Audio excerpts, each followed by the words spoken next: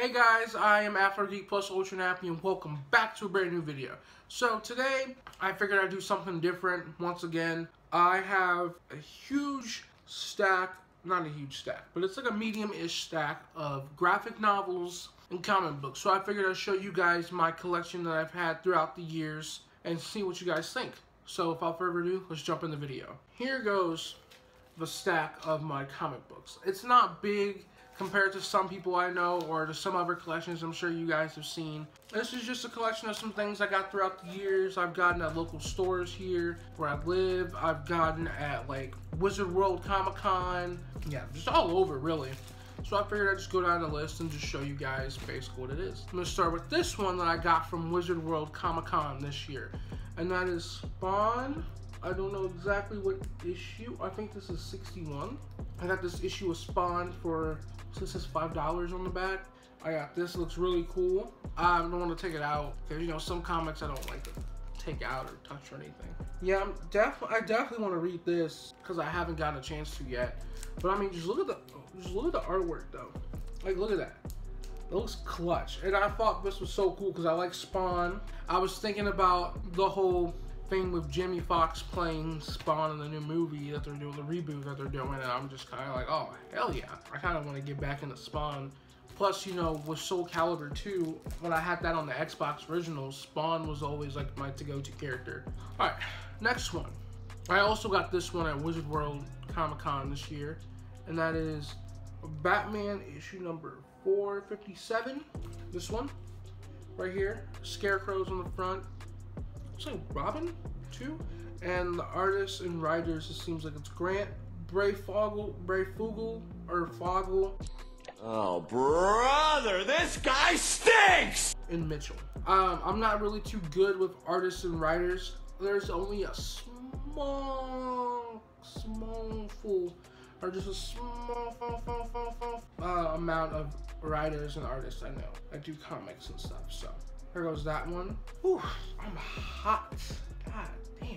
Hot as shit in this room. The next one I got at Comic Book Shop. And it's by Johns, McCone, and Alquiza. And it's Teen Titans, The Revenge of Dr. Light comic book. I like Teen Titans, and I don't think I own any Teen Titan comic books, so I was kind of like, you know what, yeah, I'll just get it because I like Teen Titans, just to kind of just throw in the mix, so why not? Looks really cool because it looks like we got Superboy, Beast Boy, Raven, Kid Flash, Cyborg, I'm guessing some sort of Lantern Jr., and I don't know who the other two would be, but if someone knows, leave them down in the comics if you've read comics. In the comments if you've read it, and you'll be able to tell me exactly who some of these characters are, because there's two on here I don't know. This one is, I don't know if this is the first issue of the Avengers. It's Steve Englehart and Bob Brown. I got this issue of Avengers. Some of the artwork in here, if you like want to take a quick look, like some of the artwork is actually not that bad. Like seriously, it's really not that bad at all. Like, it's actually really good. See? Boom, boom. Really good. You know, I like the Avengers, so I know this video is probably gonna be like, dude, just stop. Just stop. You're boring the hell out of me. Boring. To be fair, I read comics as a kid, but I didn't read a whole lot to where I can sit here and really like just be like, this writer does a fantastic job with this artist does, because I was more of an anime, video game, TV kid. I also read like actual books, you know, like Harry Potter, Hunger Games, all that stuff, but then again, I like graphic novels. I read manga, so you know. Alright, The Invaders, Battle Over Britain. So yeah, this one, I got this one too, pretty clutch. Artwork be looking nice. You know. Looks like Roy Thomas and Frank Robbins. This actually doesn't look that bad. When I went to Wizard World Comic Con, I ran into an artist. It was a guy who works at Y Comics. The artists I can say are in the writers Callum, Christine Rimalanti, and Gartoni. I'm terrible with pronouncing names. Y Comics, that's a place in Seattle. The guy I met who made this comic book series here, really nice. He's very friendly. and I read the first few, and I thought it was worth buying. You know, I bought 4 of them for like maybe 20 or so. It was actually a really good series. Here it is. It's called Kinetic. Here goes the first volume. He signed all of them too. The second, I'm pretty sure that more volumes are probably out than the ones that I have, because I didn't buy every single one that he had. There goes this one, and then this one, volume 4. And I'll show you guys a little bit of the artwork inside so you can kind of see what I'm working with. Like there goes some of that there. I'll flip the page. Oh, Bill Callum. He's the president of White Comics. So yeah. So there's that one. Here's a little bit more artwork. Now the artwork is pretty good, and this is like just some people that made. Not some people, but you know, they're like one of those like independent comic book places, and for them to make artwork that look just as good and have an amazing story is just really good.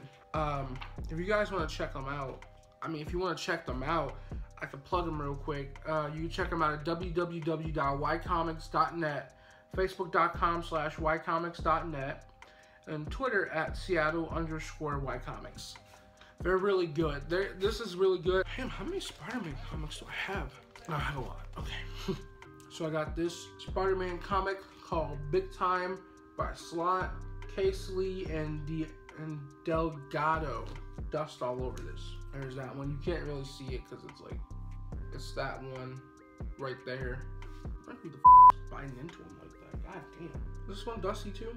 Alright, so Spider-Verse Part 2, The Amazing Spider-Man featuring The Superior Spider-Man by Dan Slott, Oliver Capel, Wade Van Grawbadger, and Justin Posner. So it's this one right here. A couple of these Spider-Man ones I haven't read that I need to like hop on, but you know, I'm a big Spider-Man fan, and there was a sale at Vstock, so that's why a couple of these are like not like the complete, but you know, I just bought them because they look cool. The World's Tastiest Superhero, The Amazing Spider-Man by Slott, Kemukali Jansen, and D. Armada. This one I thought looked really interesting too, because I think that's Lizard Man on the front, and he's just like biting into Spider-Man, like dude's eating them. Alright, another Spider-Man, Peter Parker the Spectacular Spider-Man, looks like volume 4 by Zdarsky, Kubert, and Belair. Terrible at pronouncing names, but that's what it looks like. That one right there. I'm gonna scoot it back that way you guys can look at it. Yeah, cover. I mean, you gotta have a really interesting cover in order to, you know, sell a comic. So why not show Spider-Man getting his ass beat, making it look like he's not gonna make it? When, you know, I can't say when in reality he is when it's not all comics he makes it. So how am I gonna drop the GOAT? How am I gonna drop the GOAT of comics? Alright, by Tahishi Coates, Brian Steelfreeze, and Laura Martin. Black Panther. Everybody who collects comics, especially Marvel comics, has this. Like, I mean, come on, this is the basic. This is like the basic one everybody got. I mean, if you're not a Black Panther fan, you don't f with Black Panther, then you don't have it. But like, if you f with Black Panther, you got this. Fighting Crime Before His Time, Spider-Man 2099. David, Sliney, and Rosenberg. So I think this is volume 10. Yeah, this one here. You know, because it's like Spider-Man 2099. I actually like the Spider-Man 2099 one. He's actually one of my favorite Spider-Mans. My favorite's always going to be Miles Morales, Ultimate Spider-Man. And then I think it's going to be 2099 Spider-Man, and then Peter Parker Spider-Man. Got another Fighting Crime Before His Time, Spider-Man 2099. Same artist, and this is same artists and writers, and this is issue 5. So I like the artwork on that cover. That actually looked pretty clutch. Okay, so I have Batman Battle for Vakal issues 1 and 2 by Tony Daniel and Sandu Flora. So I got both volume 1 and then volume 2. So yeah, I got, did I say that right? Volume 1, volume 2, yeah. So I got both of them, you know, for the for the culture. You know, I had to. I actually read these. This was actually interesting. I definitely would say this was interesting. I wasn't actually thinking that this was gonna be a little reading it, but it's not bad. It really was not bad. I have to look for number 3, but overall, if y'all want some new material to read, I recommend these like this series right here. It's actually not that bad. It's actually pretty readable. And I got the new 52 Batman number 1. All right, we're getting closer to the graphic novels, so you know, Last Origin or Order Ant-Man. This one right here. Don't see the writers on here, but it looks like this is volume 1, part of a Secret Wars, I think. So there's that one right there. I actually thought this was really cool. I'm trying to remember exactly where did I get this from, because I'm pretty sure, I honestly can't remember exactly where I got this. I'm trying to remember if this was a gift or if I got it from somewhere. I'm not sure, but I think these two were part of a gift. Because I remember getting this one, I just don't know where. And the artists are Welks, Bacalo, Royce, Arios, Townsend, and Mendoza. This is the Amazing Spider-Man Shed Part 2. I need to get Part 1, but I just have Part 2. I should have just not gotten this if I would have known that there was no Part 1 around, but I thought it looked cool, so I was like, you know what? Yeah, I'm gonna get it. These two were gifts from one of my homies. Shout out to homie Dennis, you know, because he got these for me for my birthday when I turned, was it 20? When I turned 20. So, The Web of Spider-Man, Who Will Wear the Webs? Exiled Part 1 of 4. I'll show the front, because I'm just keep looking at it. So, it's this one.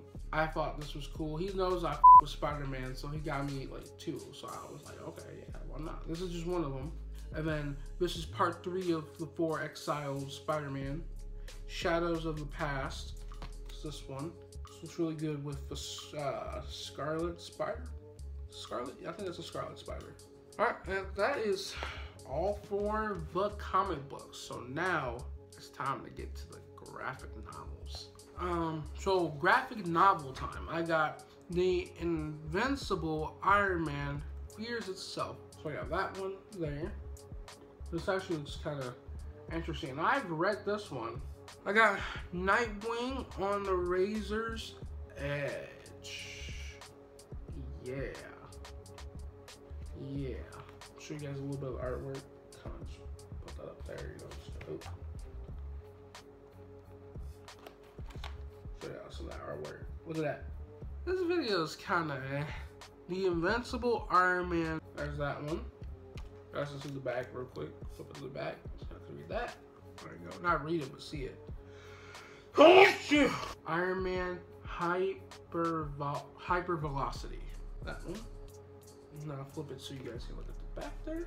I haven't read this one. Ooh. Boy, this artwork is really pretty. Look at that artwork. Does that look good?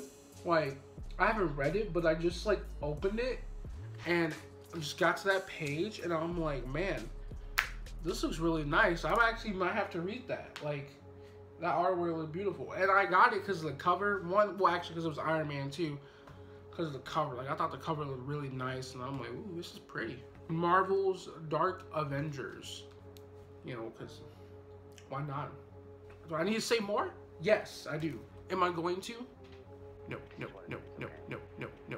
Last but not least, the Invincible Iron Man Stark Resilient.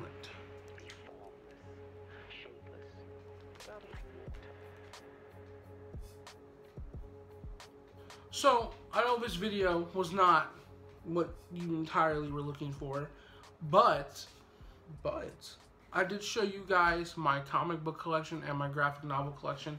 There's a lot I haven't read, but there's a few that I actually sat down and read. And I'm doing such a terrible job at being a YouTuber in this video. Oh my god. Alrighty guys, thank you guys for watching the video. Don't forget to subscribe, smash that like button, turn on post notifications, and follow your boy on Twitter. I got some big stuff coming to this channel. And while you at it, just go ahead and subscribe to Pokemon 1086 while you at it. Like, I mean, you know, That's the hottest channel right now besides this one. And then, you know, go ahead and, you know, check out your boy on SoundCloud. You know what I'm saying? I'm trying to be the biggest rapper in it. Nah. Alrighty, guys. I'm AfroGeek +UltraNappy, and your boy is out.